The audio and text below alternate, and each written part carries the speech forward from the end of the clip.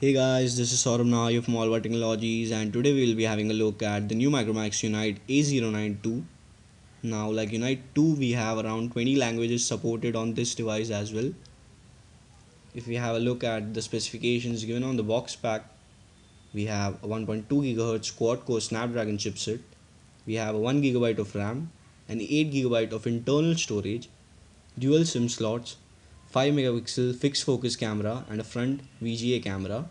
We have Android 4.3 Jelly Bean out of the box and 1500 mAh battery.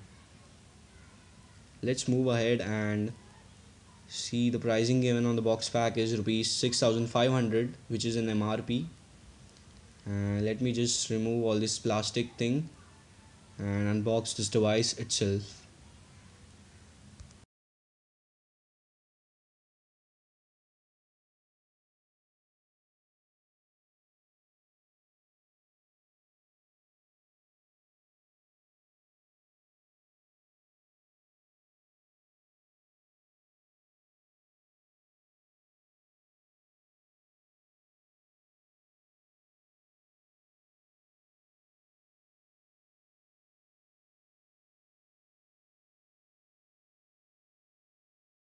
So guys, this is the new Micromax Unite A092 on the top, and let me just remove this.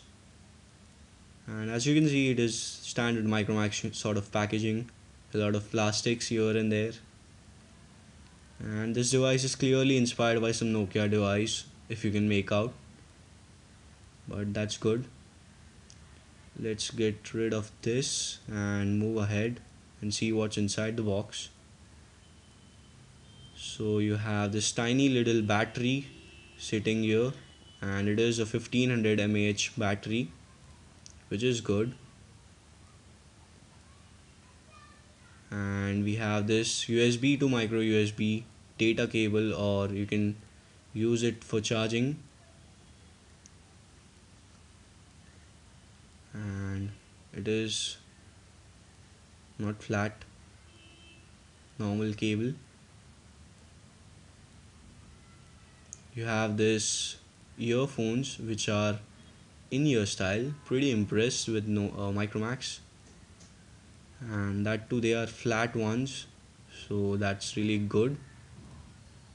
Never expected this from a budget device. And we have this button to receive an end call, and we have this microphone, and that's about it. We also have this power adapter. You can use it for charging your device, and some documentation, warranty card, user manual, and stuff. You can have a look later on. And you also have this screen protector which you can install on your screen, or you can add to your screen. That's about. So on this plastic, as you can see, there are some specs. So let's get rid of this plastic, and again let's get rid of this plastic as well. And this device feels really good, when it comes to build quality, and it also resembles the Nokia device, if you can make out, and that's good. So let's have a physical overview. On the front we have this 4-inch IPS display. On the top we have the speakerphone, a VGA or front facing camera, and some sensors on the top as well. We have this 3 touch capacitor buttons at the bottom, and we also have this microphone over here. On the back we have this 5 megapixel fixed focus camera with LED flash, a Micromax logo at the bottom over here, and we also have the speaker at the bottom. And on the right we have this power to lock and unlock button, and these buttons feel really good. On the left we have this volume keys. So on the top we have this micro USB port for charging, as well as you can use it to sync up with your computer. You have this 3.5mm headphone jack, and nothing at the bottom. So as you can see, the back cover is made up of plastic and it resembles Nokia device. So the build quality is really good, and this is a good move from Micromax. Although they have copied it from Nokia, but that's good for a good cause. And it is a bit difficult to remove this back cover, so do take care while removing this back cover. And you can notice this is really hard plastic, and I have never seen such sort of back cover on any Micromax device till date. And here you can insert in your micro SD card over here, SIM 2 slot which will accept GSM SIM, and SIM 1 slot which will accept WCDMA SIM, which is your 3G SIM. Let's pop in the battery. If it has got some juice, we'll have a look at the interface and Android version and internal storage and stuff. So let me just power on this device and let's have a look.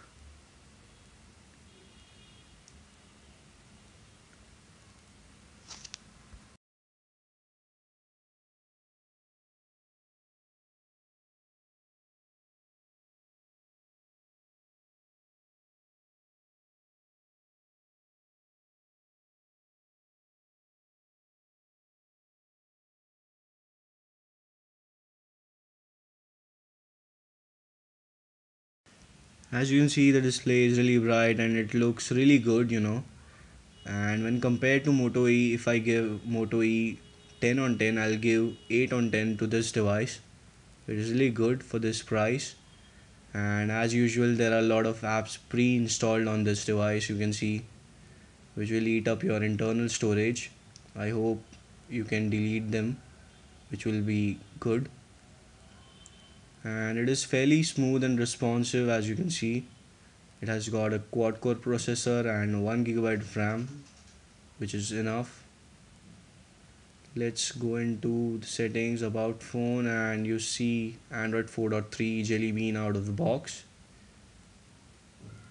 Good enough, but I would love if there was a Android 4.4 KitKat out of the box.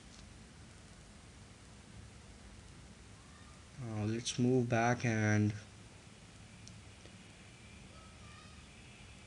you can see there are a lot of applications pre-installed, which is really bad. And also auto brightness is missing, so you have to manually set up the brightness.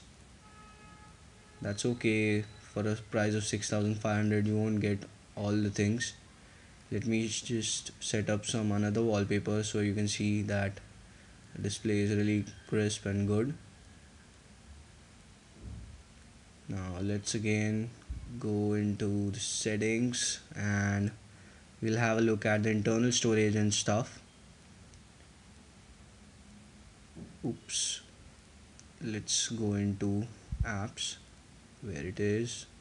Yeah, so as you can see, we have an internal storage of 2.2 GB, and we have internal SD card storage of 3.0 GB, which comes to around 5.2 GB total internal storage, and we have around 570 MB of RAM free out of 1 GB, so that's okay. And that's about it about the internal storage and RAM stuff. And overall, this device is pretty responsive and pretty smooth, you can see. And we have this quick toggles over here inside the notification panel.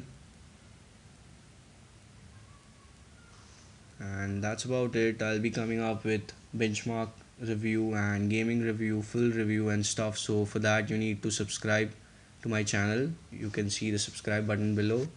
Do hit the like button if you like my work, and do visit aatechnology.in. This is Saurabh Nayu from All About Technologies. Thank you guys for watching.